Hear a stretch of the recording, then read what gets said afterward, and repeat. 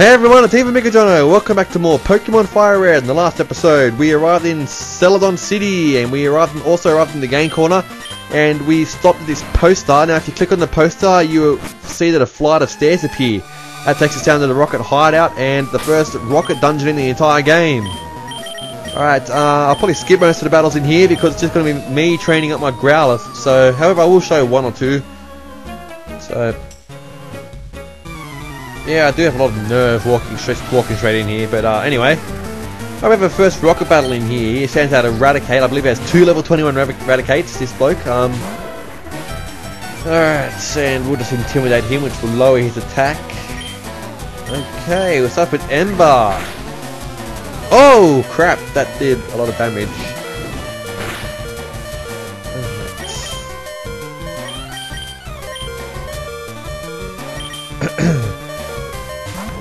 To withdraw him. Instead of Ivysaur, because he'll probably do a much better job than Growlithe would at this stage. Oh, he's Razor Leaf.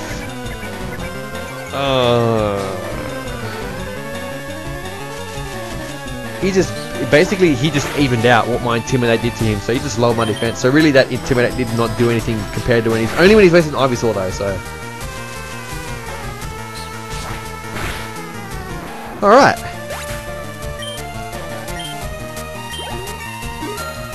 Awesome, and Ivysaur grows to level 27.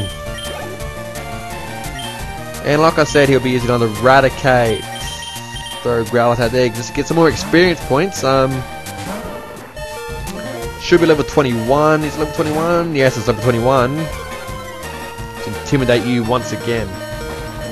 Intimidate's pretty handy, I guess, against Pokemon like Rattata, Eradicate, and Marchokes and all that kind of stuff, because they mainly know physical type attacks, but you see, Hyper Fang would have done a lot more damage than that if Intimidate did not take place. But and plus my Ivysaur is just awesome, so I only pick the best.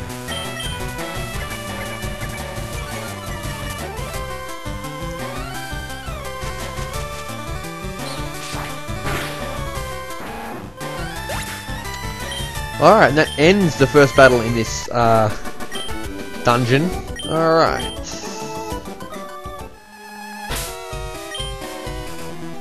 Alright, you'll see there's an item down here, and I believe it is a escape rope. Escape rope virtually speaks for itself. No items down here, I don't think. We'll just check for hidden item things. Ah, screw it. Alright.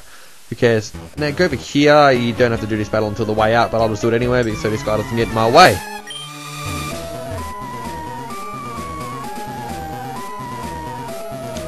Okay, after that's done, we head downstairs, and I'm pretty sure. Alright, I'm pretty sure you guys all remember this part in Red, Blue, and Yellow version. Probably one of the most frustrating parts of the entire game. But there are a lot of items here, so over here's an X speed. That's what I like about FireRed and Leaf Green, I guess. I mean, he goes around these arrow things much faster. In Red, Blue, and Yellow, he was so slow at doing those things. Oh, by the way, that's a Moonstone. Moonstone will evolve certain types of Pokemon like Nidorina and Nidorino. Also, it's 10 and 12 Taunt. Alright, no, that's the wrong way. It would go this way, go down, across, down. No, wrong one. Whoopsie daisies, we'll go back around.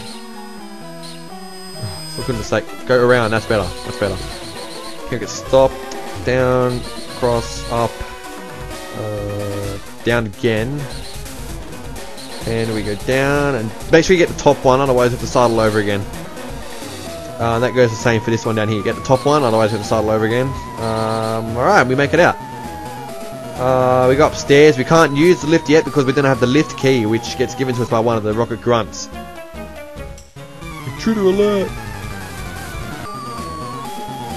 I just want you guys to keep in mind, by the way, this is a Hyper Potion. I just want you guys to keep in mind that you don't necessarily have to do this dungeon first. You can, however, go to the 4th gym first, but then again you don't have to even go to the 4th gym first. You can go here like I am doing now. But if you want to go back to Lavender Town, you must go to this place first. because just in this place, after defeating the rocket boss, you will receive the Seal Scope, which allows you to see ghosts in the Lavender Tower. And over here is a rare candy. Alright, yeah, as I was saying, you can actually do the 5th gym after this place. You can go down to Fuchsia City and do that gym, or you could go to the Celadon Mansion, get the tea, and go through to the Saffron City. However, just bear in mind, this Drongo didn't see me. Just bear in mind, by the way, this is black glasses that offs the power of dark type moves. Just bear in mind that you have to do this in this exact order. You have to go here, max ether. You have to go here, and then over to Lavender Tower, and then over to Silphco. Oh, by the way, this is a required battle over here. This is the guy that gives you the lift key. Yeah, and then over to Silphco, and then you can either do the 4th gym in Celadon City, the Fuchsia gym, or the Saffron gym in any order you want. But as long as you do the Rocket Hideout in Celadon City, Lavender Tower, and then the Silphco in any order, in that specific order, you will be able to go to any of those 3 gyms in any order you want. Oh crap! He just used self-destruct, and that's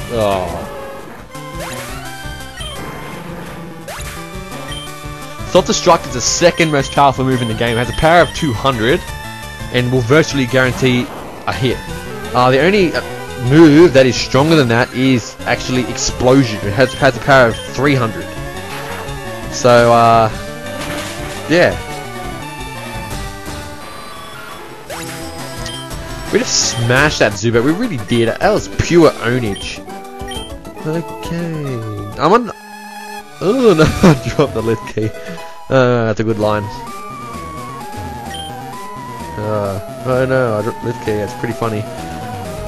Why didn't you pick it up, you idiot? As if you just let some 10-year-old kid just pick it up. That's pretty dumb. Okay. Go back upstairs and we'll make our way back over to the lift. Go through this crap again.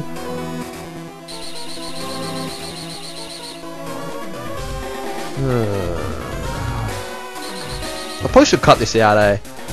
Actually, you know what? No, I'm not going to cut this out. I'm going to show you me doing this. Just to annoy you. No, I love you. I don't want to annoy you guys.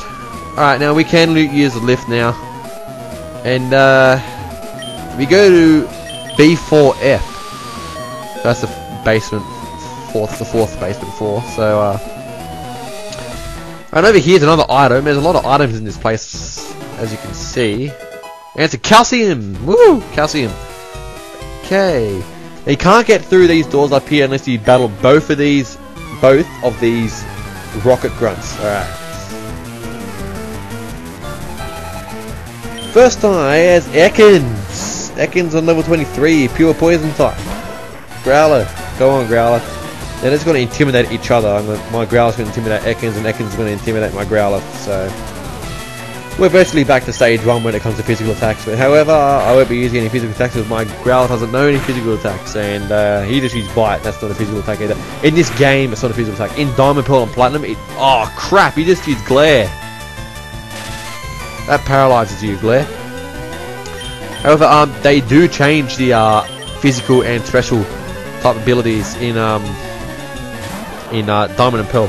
Diamond and Pearl, you use it based on whether the attack itself is physical, and in here they just base it on if it's special or physical or whatever.